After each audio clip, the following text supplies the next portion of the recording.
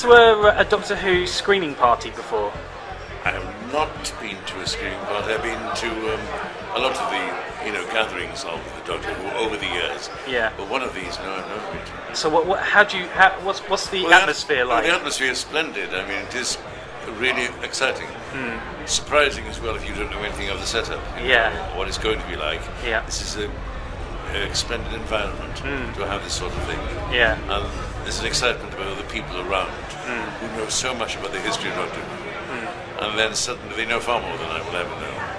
But it's informative conversation we're having. Yeah. That makes it interesting as well.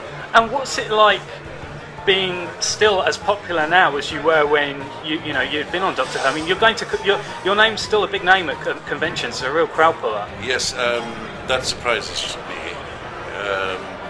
because I haven't followed the history of Doctor Who in that way, and don't realise until now. I'm getting to realise how popular with a couple of the series that I did as the guest villain or whatever, how popular they were. Yeah. Now I'm realising it, and there are a couple which I watched them myself not long ago, and I was delighted that somehow I'd expected them to have shown an age. Yeah. And they haven't done that. No, they have aged very They're well. sparkling. Yeah. And they're my words. I'm saying them, so I'm the best critic in a way. Yeah.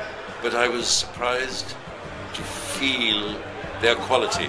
So whoever wrote them, and however we delivered them, it's still of a standard. Definitely. And that was that's marvelous because you realise, oh no, it may have been 20, 30 years ago, but the quality is there. And it's still as popular as it was then today, if not more. Yes. My last question is, what's it like having your own action figure?